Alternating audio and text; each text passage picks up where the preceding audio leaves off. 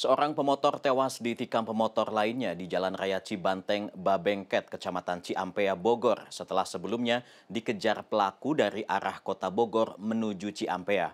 Korban tewas dibawa ke rumah sakit terdekat sementara pelaku sudah diamankan petugas kepolisian sektor Ciampea.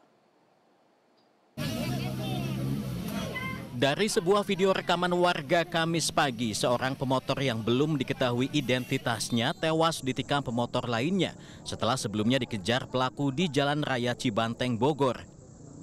Si tersangka menusukkan senjata tajam tersebut kepada korban yang mengenai bagian kepala, bagian samping, kemudian bagian dada.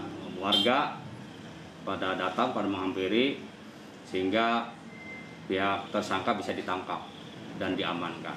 Kemudian untuk korban segera dilarikan ke rumah sakit Karya Bakti. Aksi kejar-kejaran yang dilakukan pelaku dan korban terlihat warga yang tengah berada di lokasi. Korban yang sempat terhenti langsung ditikam pelaku hingga akhirnya korban terkapar di jalan. Warga yang mengetahui kejadian tersebut pun langsung menghakimi pelaku hingga akhirnya pelaku diamankan ke Polsek Ciampea, Bogor. Tahu kejar-kejaran di mana lah, saya nggak tahu. Kena di sini, dia turun langsung nusuk aja. Tiba-tiba langsung nusuk aja ngeluarin pisau. Korban kalau nggak salah tadi naik angkot dibawa ke rumah sakit Medika atau Karya Bakti. Ya. Kendaraannya dibawa kemana? Kendaraannya ke Polsek. Diangkut nggak lama Polsek sampai datang langsung dibawa.